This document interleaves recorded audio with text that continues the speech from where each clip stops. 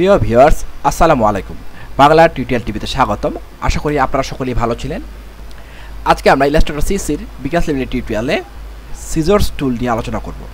পূর্ববর্তী টিউটোরিয়ালে আমরা দেখেছি ইরেজ টুল দিয়ে কীভাবে আমরা কোনো শেপকে বা কোনো আর্টওয়ার্ককে ইরেজ করতে পারি।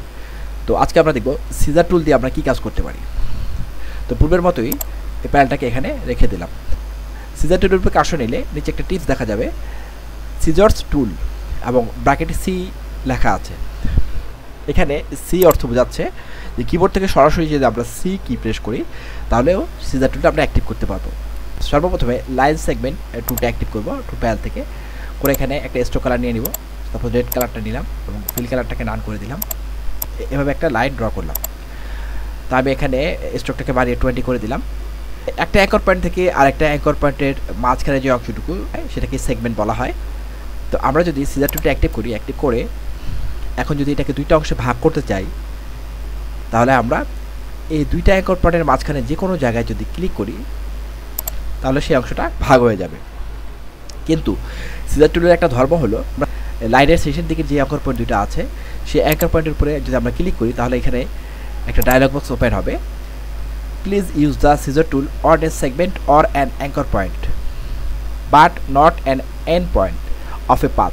এখানে স্পষ্ট বলা হয়েছে আমরা সিজার টুলটা যে কোনো অ্যাঙ্কর পয়েন্টের উপর ব্যবহার করতে পারবো এবং পাতের উপর ব্যবহার করতে পারবো, কিন্তু শেষের দিকের যে অ্যাঙ্কর পয়েন্ট আছে সেই অ্যাঙ্কর পয়েন্টের উপরে আমরা এটা ব্যবহার করলে সেটা কাজ করবে না। তাহলে এই লাইনটাকে যদি আমরা ভাগ করতে চাই তাহলে আমরা এই দুইটা অ্যাঙ্কর পয়েন্টের মাঝখানে যে কোনো এক জায়গায় যদি ক্লিক করি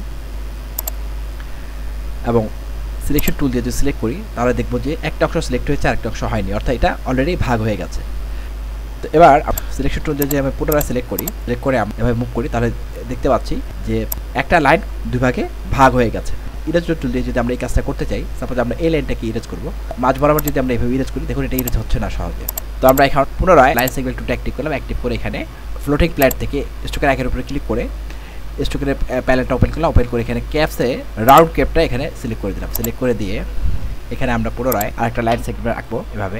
তো এখন দেখতে পাচ্ছি এই লাইনটার দুই মাথায় কিন্তু রাউন্ড ক্যাপ দেখা যাচ্ছে। এগুলো কিন্তু স্ট্রেট বা চতুর্ভুজ আকৃতির ছিল। এখন যদি এটাকে আমরা সিজার টুল দিয়ে দুইটা ভাগে ভাগ করি, যে কোনো জায়গায় পাতের উপরে ক্লিক করে এভাবে আমরা ভাগ করতে পারি এবং এভাবে সিলেক্ট করি। সিলেক্ট করার পরে এভাবে যদি আমরা মুভ করে সরিয়ে দিই তাহলে আমরা দেখতে পাচ্ছি যে দুই মাথায় যে রাউন্ড শেপ ছিল এখানে সেই ভাগ করার পরেও এই দুইটা অংশ আবার রাউন্ড শেপ দেখা যাচ্ছে। আমরা এখন লাইন সেগমেন্টটাকে যে অবস্থায় ভাগ করব, ঠিক সিজার টুল দিয়ে যখন আমরা লাইন সেগমেন্টকে ভাগ করব তখন লাইন সেগমেন্টটার চরিত্র বা ক্যারেক্টার যেরকম ছিল ভাগ করার পরেও দুটি অংশে সেরকম দেখা যাবে। অর্থাৎ এখানে যে স্কোয়ার ছিল দুই মাথায় ভাগ করার পরে এই দুইটা মাথায় স্কোয়ার দেখা যাচ্ছে। এবার আমরা আর্ক টুলটা অ্যাক্টিভ করবো। এখানে একটা আর্ক ড্র করবো এইভাবে।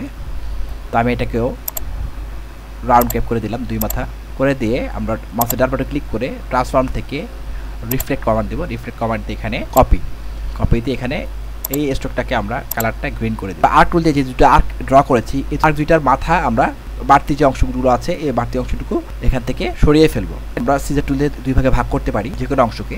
তো এখানে আমরা সিজার টুলটাই ব্যবহার করবো, যেহেতু এটা সিঙ্গেল পাত আমরা সিজার টুল দিয়ে প্রথমে ভাগ করতে পারবো। তো এই জন্য আমাদের প্রথমে সিলেক্ট করে নিতে হবে। সিলেক্ট করে নিয়ে সিজার টুলটা অ্যাক্টিভ করবো। অ্যাক্টিভ করে নিয়ে এখন যদি আমি এখানে এনে পাতের উপরে এনে ক্লিক করি তাহলে এই অংশ বাড়তি অংশটুকু এখান থেকে আলাদা হয়ে গেল। দেখুন এখন যদি সিলেক্ট করি তাহলে ওই অংশটুকু সিলেক্ট হলো এবং মুভ টুলের সাহায্যে আমরা এটা সরিয়ে ফেলতে পারছি। এখন আমরা লাল অংশের যে বাড়তি অংশটুকু আছে এটুকু যদি আলাদা করতে চাই তাহলে পুনরায় সিজার টুলটা অ্যাক্টিভ করলাম। অ্যাক্টিভ করে যদি এখানে এনে ক্লিক করি তাহলে কিন্তু সে ডিলিট হচ্ছে না। এটাকে আমরা ডিলিট করার জন্য লাল যে আর্কটা আছে সেটা সিলেক্ট অবস্থায় মাউসের ডান বাটনে ক্লিক করে অ্যারেঞ্জে চলে যাব। অ্যারেঞ্জে গিয়ে ব্রিং টু ফন্ট অথবা কিবোর্ড থেকে shift control right third bracket কি প্রেস করবো। প্রেস করলে লাল যে আর্কটা আছে সেটা সবুজের উপরে চলে আসছে এবং এই সিলেক্ট অবস্থায় যদি আমরা এখন এই পাতের উপর ক্লিক করি তাহলে এই অংশটুকু এভাবে এখান থেকে আলাদা হয়ে গেল এবং এখান থেকে পুনরায় সিলেকশন টুল দিয়ে যদি আমরা সিলেক্ট করে যদি আমরা এটাকে আমরা এভাবে সরিয়ে দিই তাহলে আমরা দেখতে পাচ্ছি যেটা এখান থেকে আলাদা হয়ে গেছে। তো এখন আমরা এখানে সুন্দর একটা শেপ দেখতে পাচ্ছি। এবার আমরা এখানে ইলিপস টুলটা অ্যাক্টিভ করলাম। অ্যাক্টিভ করে ফিল কালারটা গ্রিন দিয়ে দিলাম। তো এখানে আমরা এইভাবে একটা ইলিপস ড্র করলাম। আমরা চাচ্ছি যে ইলিপসটাকে মাঝ বরাবর ভাগ করে ফেলবো। তাহলে আমরা এখানে উপরে যে অ্যাঙ্কর পয়েন্ট আছে এখানে একটা ক্লিক করব এবং নিচে যে অ্যাঙ্কর পয়েন্ট আছে এখানে একটা ক্লিক করব। দেখুন মাঝখান দিয়ে কিন্তু এটা ভাগ হয়ে গেছে। এখন আমরা সিলেকশন টুলটা অ্যাক্টিভ করে নিয়ে এভাবে সিলেক্ট করি তাহলে আমরা একটা অংশকে সিলেক্ট করতে পারলাম এবং এভাবে সরিয়ে দিলে সেই অংশটা এভাবে সরে গেল। এখন দেখতে পাচ্ছেন যে ভাগ করে সরিয়ে ফেলার পরে এখানে কিন্তু ওপেন পাথ দেখা যাচ্ছে এবং এখানে স্ট্রোকের দুই প্রান্তে কিন্তু রাউন্ড ক্যাপ দেখা যাচ্ছে। এই রাউন্ড ক্যাপ দেখার কারণ হলো আমরা এখানে যে ক্যাপটা রাউন্ড ক্যাপ দিয়ে দিয়েছি, তাই শেষের অংশটা এরকম রাউন্ড ক্যাপ দেখা যাচ্ছে। তো এখন আমরা যদি এই ওপেন পাথকে ক্লোজ করতে চাই তাহলে পুনরায় সিলেক্ট করে নিয়ে মাউসের ডান বাটন ক্লিক করে যদি জয়েন কমান্ডটা অ্যাপ্লাই করি তাহলে এই দুইটা পাথ এভাবে জয়েন হয়ে গেল। তো এবার আমরা ডান দিকের যে বাকি অংশটুকু আছে সেই অংশটুকু এভাবে সিলেকশন টুলের মধ্যে সিলেক্ট করে নিয়ে পেন টুলটা অ্যাক্টিভ করে অ্যাঙ্কর পয়েন্টের উপর পেন টুলটা নিব, তখন পেন টুলের নিচে একটা আড়াআড়ি দাগ দেখা যাচ্ছে। এর অর্থ আমরা এখানে একটা পাথ যুক্ত করতে পারবো। তো ক্লিক করে আমরা পাথটা যুক্ত করে ফেললাম, মাঝখানে ক্লিক করে এভাবে ড্রাগ করে নতুন একটা শেপ এখানে ক্রিয়েট করতে যাচ্ছি। তো এভাবে আমরা এটাকে মডিফাই করতে পারবো। এভাবে হ্যান্ডেল ধরে আমরা এটাকে এভাবে পরবর্তীকালে আমাদের ইচ্ছে মতো ডিফারেন্ট একটা শেপ তৈরি করতে পারছি।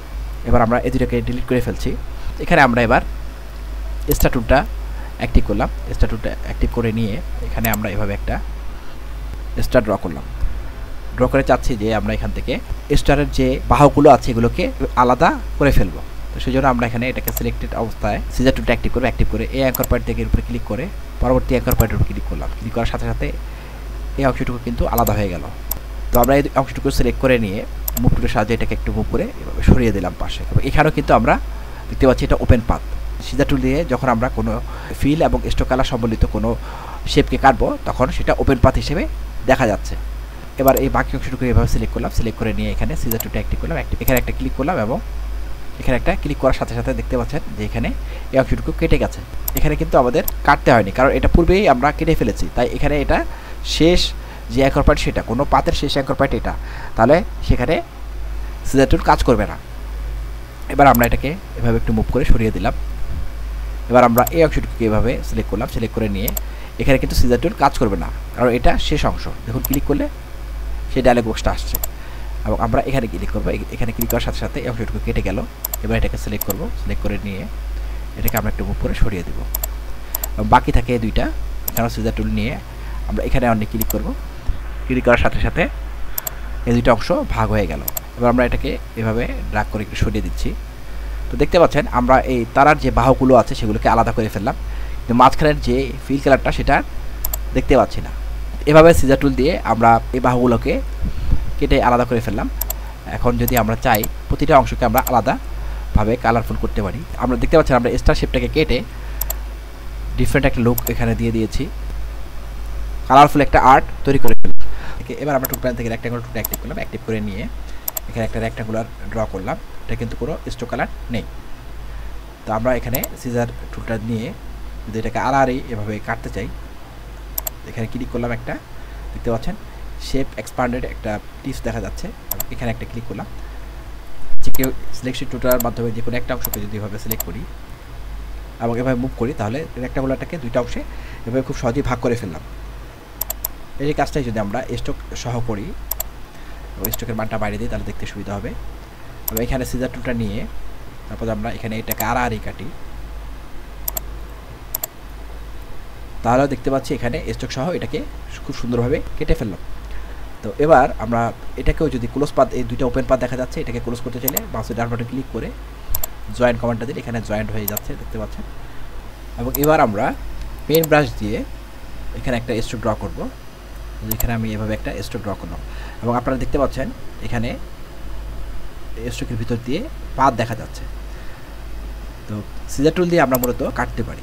তো এখানে এই অংশটাকে আমরা এখানে যে কোনো একটা অ্যাঙ্কর পয়েন্টের উপর বা যে কোনো সেগমেন্টের ভিতরে পাতের উপর যদি ক্লিক করি তাহলে খুব সহজে আমরা এই দুইটা অংশকে কেটে ফেলতে পারলাম বা বিচ্ছিন্ন করে ফেলতে পারলাম। এবং এখানে ব্লব ব্রাশ টুলের মাধ্যমে যদি আমরা এখানে স্ট্রোক ড্র করি এভাবে, তো আমরা জানি বড় ব্রাশ টুল দিয়ে আমরা যখন কোনো ড্রয়িং করি বা ব্রাশ করি তখন সেটা সম্পূর্ণ একটা শেপ থাকে এবং দেখুন এটার ভিতরে ফিল কালার এবং দুই পাশে পাত দেখা যাচ্ছে। এটাকে যদি আমরা কাটতে চাই তাহলে আমাদের দুইটা পাতকেই কাটতে হবে।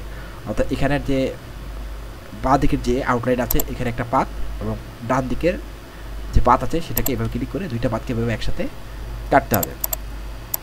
এবার যদি আমরা এটাকে সিলেকশন টুলতে সিলেক্ট করি এবং এভাবে সরাই তাহলে দেখতে পাচ্ছি যে ব্লব ব্রাশের মাধ্যমে যে ড্রয়িং করেছি সেটাকে আমরা সহজেই সিজার টুলের মাধ্যমে কেটে ফেললাম। এবার আমরা পেন্সিল টুলের মাধ্যমে স্ট্রোক ড্র করি, মানটা আমি বাড়িয়ে দিচ্ছি, পিটি থেকে 14 করে দিচ্ছি। এবার আমরা সিজার টুলটা নিয়ে যে কোনো অ্যাঙ্কর পয়েন্টের উপরে অথবা পাতের উপর যদি আমরা ক্লিক করি, যেখানে ক্লিক করলাম সেই অংশটুকু অপর অংশ থেকে এভাবে আলাদা হয়ে গেল। এবার যদি আমরা সিলেকশন টুলের মাধ্যমে সিলেক্ট করে নিয়ে এভাবে মুভ করে, তাহলে আমরা বুঝতে পারবো যে সিজার টুলের মাধ্যমে কিভাবে আমরা স্ট্রোকটাকে কেটে ফেললাম। তো এবার দেখব, টুল প্যানেল থেকে টাইপ টুলটা অ্যাক্টিভ করে নিলাম, অ্যাক্টিভ করে নিয়ে এখানে টাইপ করলাম বি। এখানে এটাকে একটু বড় করে দিচ্ছি ট্রান্সফর্ম করে, যাতে আমাদের বুঝতে সুবিধা হয়। তো এখন যদি আমরা সিজার টুলটা অ্যাক্টিভ করি এখানে এভাবে কাটতে যাই, তাহলে কিন্তু সে আগের যে ডায়লগ বক্সটা সেটা চলে আসছে। অর্থাৎ এটা কোনো অ্যাঙ্কর পয়েন্ট বা সেগমেন্ট না। এটাকে সিজার টুল দিয়ে কাটতে হলে আমাদের প্রথমে সিলেক্ট করে নিতে হবে, সিলেক্ট করে অবজেক্ট থেকে এক্সপ্যান্ড কমান্ড দিয়ে ভেক্টর শেপে কনভার্ট করে নিতে হবে। এবার আমরা সিজার টুলের মাধ্যমে যেখানে যেখানে কাটতে চাই সেই অ্যাঙ্কর পয়েন্টের উপর ক্লিক করে পুনরায় আমরা এইভাবে ডিরেক্ট সিলেকশন টুলের মাধ্যমে সিলেক্ট করলাম, সিলেক্ট করে নিয়ে সিলেকশন টুলটা অ্যাক্টিভ করলাম। অ্যাক্টিভ করার সাথে সাথে এইটুকু অংশের ভিতরে এখন সিলেকশন দেখা যাচ্ছে, যেটুকু অংশ আমরা কেটে ফেলেছি। এবার এটাকে আমরা একটু ট্রান্সফর্ম করে এই পাশে নিয়ে যাই, তাহলে দেখতে পাচ্ছেন খুব সহজেই আমরা এই অংশটাকে কেটে ফেললাম। তো আশা করি টিউটোরিয়ালটা আপনাদের ভালো লেগে থাকবে। পরবর্তী টিউটোরিয়ালে আমি নাইফ টুল দিয়ে কীভাবে কাজ করা যায় সেটাই দেখাবো। দেখার আমন্ত্রণ রইল। বাংলা টিউটোরিয়াল টিভি টিউটোরিয়ালগুলো ভালো লাগলে অবশ্যই বাংলা টিউটোরিয়াল টিভিকে সাবস্ক্রাইব এবং লাইক করবেন। কোনো প্রশ্ন থাকলে অবশ্যই কমেন্ট বক্সে কমেন্ট করে জানাবেন। ধন্যবাদ।